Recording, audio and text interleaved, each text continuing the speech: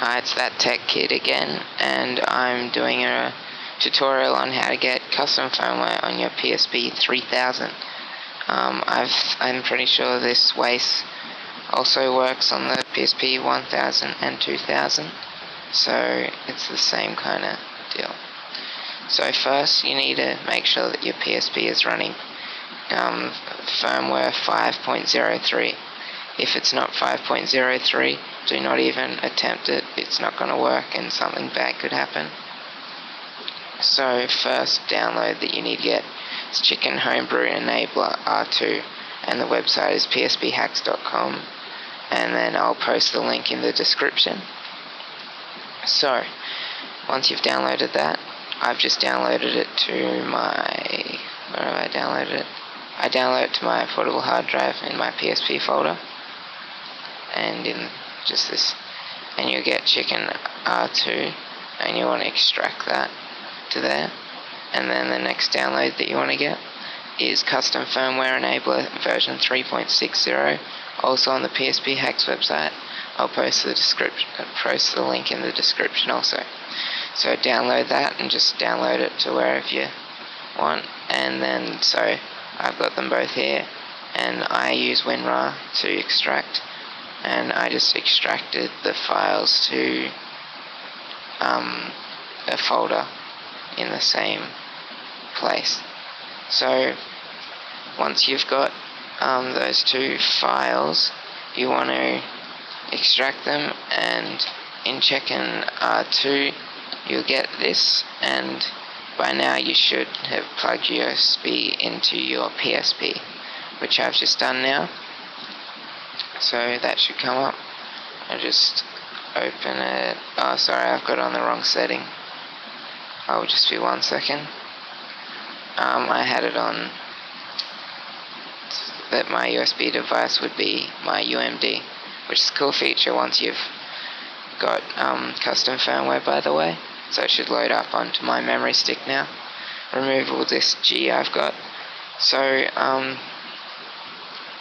say you've got your PSP 3000, you want to get the slim, in the slim one, and in Chickhen R2 you've got this. So you should go to your PSP file, and then to photo, and then copy this whole folder into Chickhen. And I've done that, and I've put an extra couple of pictures in there, so it I don't know, someone said it loaded better. I can't really tell the difference.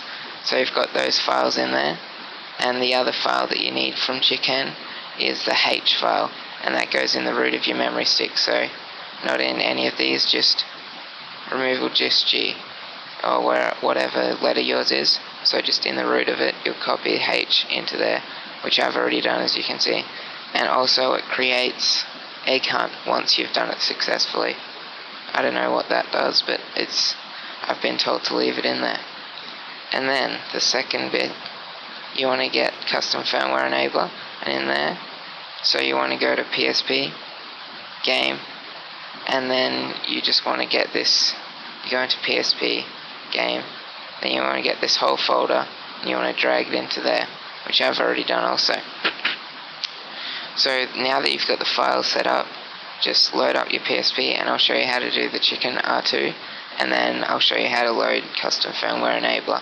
So I just switch over to the video. Okay, so now that you've got all your files onto your PSP 3000, which I just show you there, now that you've got that, you want to go to your folder that has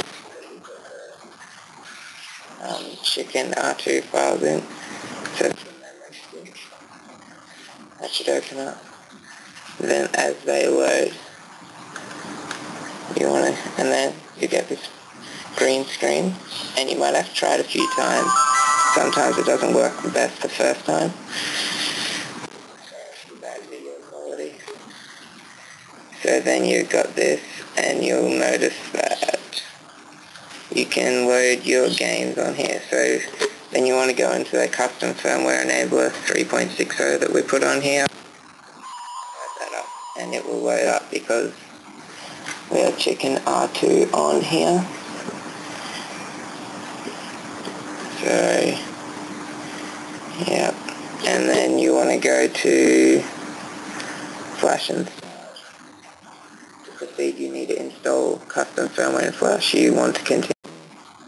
I don't take any responsibility if something goes wrong. See, installed successfully. If you want to start it, yes. Loading custom firmware.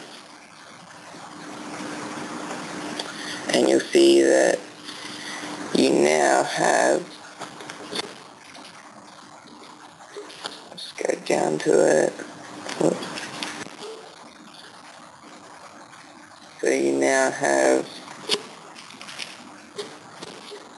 firmware on your PSP 3000, see 5.03 MHU.